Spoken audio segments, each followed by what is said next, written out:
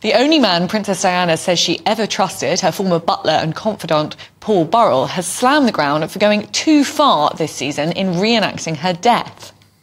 And never far from controversy, the Netflix series has long been accused of fabricating or reinventing events, but a lot of people commenting last night said this one has simply gone too far.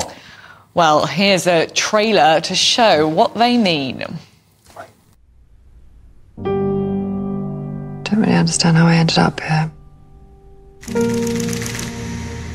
Dashing around. And losing sight of myself in the process. You know, I think that's been the story of my whole life.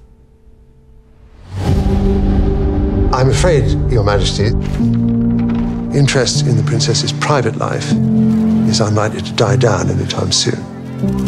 The press are on our tails constantly. All one wants is for that girl to find peace.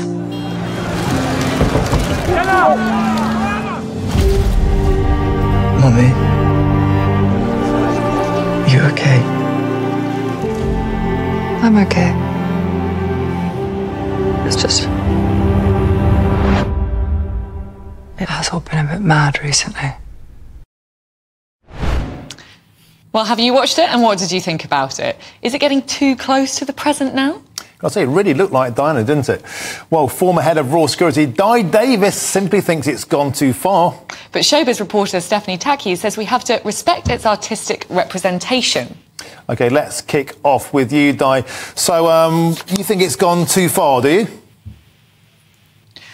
Well, yes, good morning. Yes, I do. I think, ethically speaking, we have gone too far. Good manners cost very little, and I don't think this programme, what I saw last night, and I saw quite a few episodes last night, in my humble opinion, isn't right. It is depicting wrongly the character of people still alive who have little or no say in response, and it's done for the sake of making money. Now, I don't think that's right. I don't think it's right to discuss the current King and Queen and Prince William and Harry. I really do think it's gone too far. And I'm no prude, but I don't think we should combine, if you like, entertainment with a delve into what is fiction in the most part. And most of us have no idea what the conversations were about. It's pure fantasy, and I think it's wrong in principle. Well, Steph, I have to say, I mean, I sort of agree with that. I watched the earlier seasons and loved them, but once it got so close to the present, it felt really uncomfortable. And knowing that it sort of was true, but wasn't really true, and some people were being misrepresented, I don't know, I just stopped watching. I couldn't do it anymore. I love The Crown. I've watched all 6 seasons. There's an estimated 73 million people who have watched the 5 seasons of The Crown. And I would like to think by now they know it's a fictional-based drama based on historical events surrounding the royal family. So people know this is not a documentary where it has to be factual. As a drama series, it's a play on the imagination. It's a play for entertainment. So there are things that are going to be skewed in a way where it's more entertaining, but as well, if you think about it, we have one of the most popular royal families in the whole wide world. They've been plagued by both tragedy and scandal, and it's available, publicly available for people to read in books, magazines, and in previous TV dramas. So why not The Crown? Well, Dai Davies, as a former head of Royal Security, one of the most controversial parts of this season, of course, is the tragic death of Lady Diana. Do you think in particular that is one of the most unsavoury aspects of this, and it simply shouldn't be dramatised? It's too soon and it's too harrowing?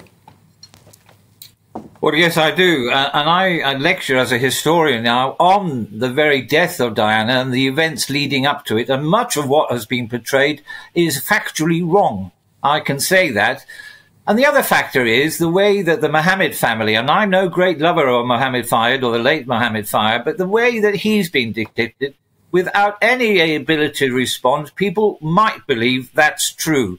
Whether he did some of the things as is alleged here is debatable. Certainly he had a power over his son. But with great respect, to carry on with this saga so many years afterwards, in my mind, perpetuates the nonsense that's talked that this was some kind of conspiracy, etc., etc. Yes, it's entertainment, but I don't think we in this country or any other country need this kind of delving into people who are still, many of them, still alive and deeply affected by what happened in Paris. And we're still going on about it. It is frightening, really.